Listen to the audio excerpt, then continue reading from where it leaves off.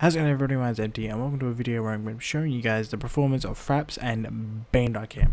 Now these are both pretty big programs for recording. A lot of people use them, but there's always that one program that everyone uses, and it's Fraps. You see a lot of big YouTubers like PewDiePie using it, and I don't know, I just want to show you guys a little clip of each one of them. So this is Fraps.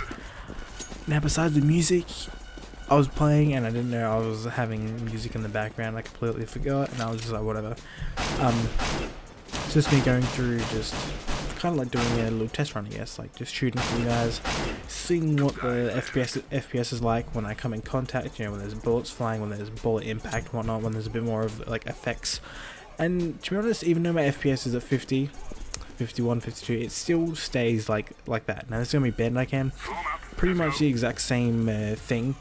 It's a bit longer than Fraps, but there is still the same thing. Like I still come in contact with a lot of enemies, and it's with the same gun, so it's not like much different. I do use a knife a bit, but as you can see, at the moment I have 45 to 50, so it's not much different. It's like 5 FPS, but to me, to be honest, when I have that much of a difference, doesn't really mean much, I guess. Like, you can't overly feel it. Maybe watching it back now, you can kind of see it a bit more.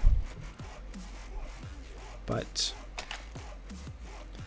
when you see me standing still, I get a solid 60 FPS. Considering I was just recording it in 60 FPS or like 59.94 FPS, you know, it's not that bad.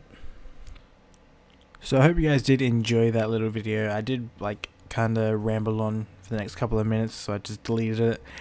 I was recording my voice for like 4 minutes just talking about shit, but I was kind of like, I don't think you guys want to be listening to me talking about just shit that you don't really need to know. So I hope you guys enjoyed. If you did, please smack that like button, it really helps, and I'll see you guys in the next one. Adios.